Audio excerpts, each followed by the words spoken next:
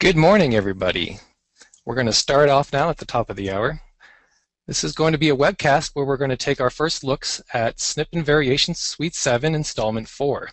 My name is Gabe Rudy. I'm the Vice President of Product Development here at Golden Helix, and I'm joined by Dr. Bryce Christensen, who is our Director of our Services Division and also our in-house biostatistician. What we're going to do today is really cover some of the amazing new things we've been working on in the past 6 months. This is the SNP Variation Suite 7.4, has over 30 new features. We're not going to be able to cover all of them, but we are definitely going to try to hit the highlights, give you a teaser of this, and there'll be plenty of ways for you to continue on in your understanding of SVS and interaction with us. A part of our commitment to our ongoing customers is to always expand our existing features into include new methods, new quality assurance, and make speed optimizations, but also we are going to be in the business of keeping up with what is the new and greatest scientific methods and markets to look at. In that vein, we've been looking at the sequence analysis market. And of course, it's the next generation sequencing machines have been in a very exciting evolution of technology to be watching. And I've been doing this over the past couple years. What I did is in the series of 3 blog posts, I outlined most of these things I'm going to be talking to you today about, from the history of some of these sequencing methods,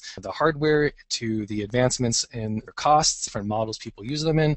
And finally, also, I covered in part 2 and 3 some of the analysis methods that you use for sequencing. You can also go look at this information in my blog posts, but I'm going to give you a quick introduction here so that I can provide the proper context in describing our new features. It's exciting to see all this technology come to bear with the competition of our hardware vendors. And if you noticed here on this graph of cost per gigabase pair, the drop is not just linear. I mean, the scale on the side here is in a logarithmic form. It's outpacing Moore's law, and it's really making using the direct sequencing of DNA and RNA information a very viable tool for any researcher. And what's really driving this, besides just the technology cost, is a couple trends in how people are acquiring their sequence data. First is the ability for large service providers, such as the centralized labs that you see from Beijing Genome Institute, the Broad Institute, and the Illumina Genome Network, to be able to set up very optimized quality assurance focused pipelines in providing the analysis tools and the sequencing work for your studies, and then being able to ship you hard drive or other forms of data to be able to do that. If you talk to Illumina, they will also tell you that 70% of their machines that they sell are going to sequencing centers or institutions that have never had a sequencing machine. And this is what people have termed the democratization of sequencing. The hardware is becoming affordable, and it's becoming a very popular and effective tool to be put to bear under research terms. So another reason that people are taking a look at this is not just of it being cost effective, but if you look at the common disease, common variant hypothesis that was really some of the underlying methodology behind the genome-wide association study method design, there was the assumption that we would be able to find the large amount of our inheritable trait being attributed to our common diseases, because the traits themselves were fairly common. We should be able to find them inside common variants. And as we move forward, people are exploring more and more combined effect or the individual effect of rare variants in explaining missing heritability and finding interesting variant causal relationships with traits of interest. So what I'm going to do now is describe a little bit about how people are able to make sense of all the different steps that we see in processing next generation sequencing data. And this workflow and this breakdown, right now I'm going to stay specific to DNA analysis, the analysis of DNA sequence data. It will be a similar workflow and very similar steps for the analysis of RNA data, but DNA data has been traditionally our strength, and it is a very apt way to talk about these things as we transition into looking at our product. Primary analysis of sequence data is really about taking what comes off of the machine and putting it into a digital form that represents the base pairs themselves.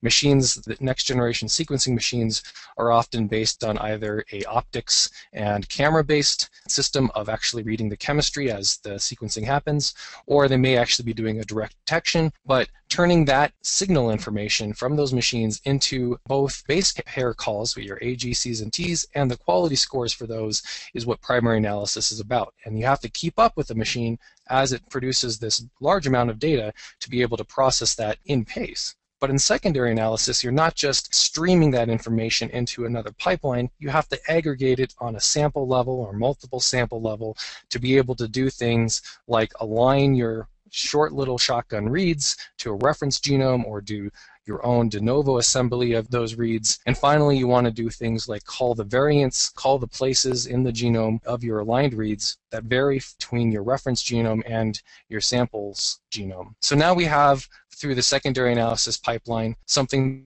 that comes out that looks much like and proportional to the size of data that you see in microarray.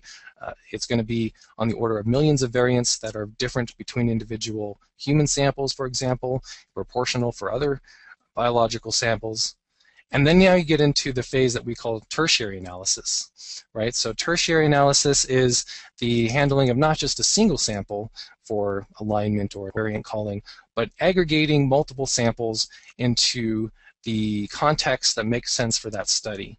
Being able to do the quality assurance and quality control on those variant calls, being able to bring in the phenotype information, and really what we're able to do, what we want to do, is leverage the large amount of public data sources that are already been done, like the 1,000 Genomes Project in providing population information and other annotation information on the genome of interest to be able to make sense of that data. So if you look at the current software offerings in this space as far as analysis tools, the primary analysis is really being handled quite well and quite naturally by the platform providers themselves. Illumina, as it makes its machines, knows it's the most there is to know about its lasers and its optics, and is able to provide good support for the tools to turn those into base calls. In secondary analysis, where you're doing this assembly and alignment, a lot of open source academic packages for the single purpose of doing this type of work have been developed, have been already vetted in the marketplace, are at a high level of quality, and all those individual packages are starting to be aggregated into pipelines. Most of these types of tools are run in a server-side environment where you have clusters of machines with giant network-attached storage devices with petabytes of data potentially, if you're doing this in a large scale, to be able to handle the large amount of data coming off the machine and run it in a very consistent way with a lot of quality control checks. A package like Galaxy is really one of these umbrella workflow packages. It's able to run on your server, integrate a bunch of single-purpose tools, and provide a repeatable workflow for running through that primary and secondary analysis pipeline. CLC Bio is a commercial offering that we've been in contact with CLC before. They're been a strong company in this type of field. They've been doing a lot of RNA analysis and both DNA analysis, but their product is also very focused on handling the single sample scale of data processing, and it's also fairly focused on the primary and secondary analysis of doing things like variant calls and sequence assembly, etc. So what has really been missing in the field is some way to integrate all of these types of tertiary analysis workflows into one integrated tool. And that means being able to import, do all this type of quality assurance tests, and then do the broad spectrum of downstream workflows that people might want to do. And this is where we really think Golden Helix SVS is going to be positioned, and we're happy to be able to, in our 7.4 release, showcase our offering in this space. So what does it mean when we say we're going to provide an integrated tertiary analysis tool for sequence data? Well, really targeting is to start off the whole exome and whole genome targeted resequencing study design. And that's not just for people who have, such as in the genome-wide association study design, thousands of samples, and that is something that SVS is very capable of handling. We've done studies with tens of thousands and hundreds of thousands of samples. But it's also, if you just have a few samples, you may have a couple trios from families, you're able to use SVS to be able to do the type of sequence workflows you might want to do. And those workflows include doing things like variant filtering to identify your causal variants, and new association methods. We have a whole slew of tools for doing association methods with microarray data, but those association tests are not necessarily appropriate for testing rare variants, and we'll go into more details about that later. And finally, if you're looking at rare variants, you have so many to look at, you need to look at how other ways other than just filtering based on, say, external populations of understanding their significance in your samples. And so functional prediction is another way of doing that, and where you're trying to predict if this variant is causing in the transcript of the RNA and then the protein transcript a potentially damaging change in the genome. So what we're going to do here is just give you a little bit of an idea of what we're talking about when we talk about whole genome sequencing data and how many variants you would expect to find, how many variants you would expect to need to filter down to, and the scale of the data that's going to be looked at. And unlike microarray data, where you've already have your assay of so many sites that are going to be probed on the genome, sequencing data is going to be able to provide you with every single variant in confidence that it's able to provide you with that is in the actual samples themselves.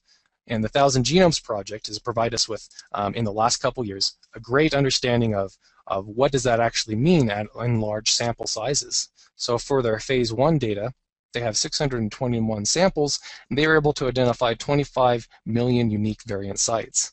And then 15 million of those have frequencies of below 2% in the population. And how many of those are rare versus common is something that's of interest. If you look at dbSNP 129, which is the catalog of variants in the human population, that 129 version is considered the last version that has more or less the common variants before 1,000 Genomes started to catalog more and more deeply through their sequencing efforts rare variants.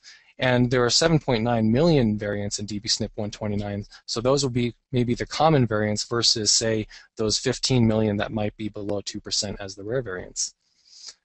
On a single sample level, you might expect to find 4 million variants on a whole genome scale, and at a whole exome scale, maybe about 20,000 variants. And 250 to 300 of those will be loss of function variants if you were to actually get down to the biological significance of every single one of those. And 50 to 100 of those will probably have been implicated in previous diseases. So this is just to give you an idea of the fact that it's not just about retrieving that variant information from your core labs or your sequencing provider. There's much work to be done in just understanding what, to just be able to filter through those variants and put them into the context of your study. So what we're going to do next is give you a little pictorial example of how to look at variants in the context of genes. What we're saying is, in the GWAS study design, you're looking at common variants only. And when you're looking at sequencing data and people are interested in understanding the rare variant burden, what they're doing is saying, in a known genome region of interest, most commonly defined as genes, how many rare variants might I have in the cases and controls? And this is in an association study design for your case control study design for sequence data. In our tracks here, we just have 5 samples of controls and 5 samples of cases and a couple genes and 2 known SNPs inside this area. So one workflow would be to filter out the common variants, which are going to be of those known SNPs. And if we remove those, and then we also look at removing any variants that are outside of our genes, those might be a non-coding DNA and aren't of interest for understanding the rare variants in genes. Now you have an idea of the variants inside your controls and cases in this region. And you can do multiple ways of actually testing that rare variant burden. A very common workflow is simply to get an understanding of if there are variants in this gene per sample. And so this is kind of a binary aggregation on this level, saying gene 1 has at least one variant and for this sample and this sample and this sample. And in the cases, there are 4 samples that have variants in that genes. And you could also do this in not just a non-binary sense, but actually count the number of variants. And so here we have now this gene 1 has a couple variants in controls, but cases there's actually more than one variants for those. And this is just giving you a preview of the type of new methods that people are going to look forward to in understanding their sequence data.